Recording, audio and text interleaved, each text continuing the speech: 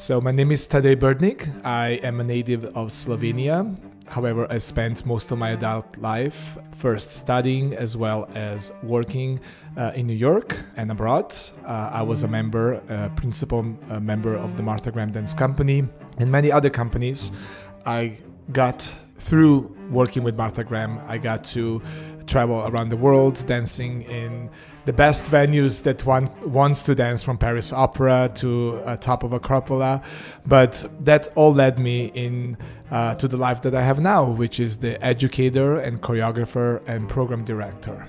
It is a form of expression that is the most honest and the most ambiguous at the same time. Being a dancer is a way of being, it's a way of living. There's a very strange line between performer on stage and a real person living a life. Sometimes that performer influences your life as a person or teaches you about it. So to me, it's an ongoing, it's a way of living, and I constantly learn from it, and I would not want to have a life that is different than that one. For Kanopy Dance, I'm creating a work named The Moment. It is a point of view of the world that we live in. You know, you look outside and everybody's so busy doing their own stuff, and they're crossing and they're interacting.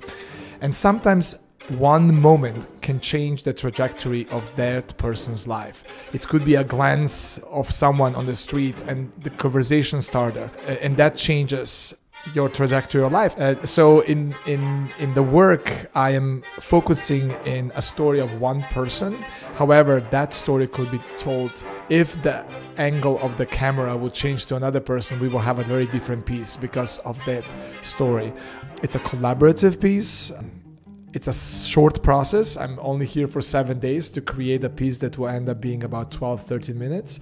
But I work with a group of very dedicated dancers that are willing and able to deliver on sometimes crazy ideas and concepts that are different to how they are used to move. So I'm very grateful for openness and, of course, dedication to their own art.